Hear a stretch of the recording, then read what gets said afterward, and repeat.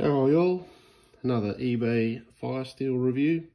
This one's probably been one of the more happier I've been with fire steels that I've bought off eBay. It's 90 centimeters by an 8 centimeter ferro rod.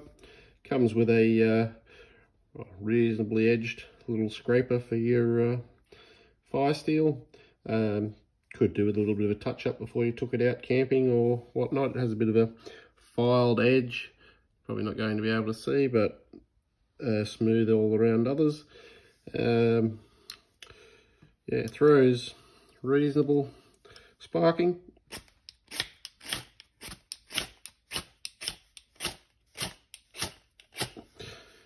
And yeah, if you got the right tinder with any fire steel, they will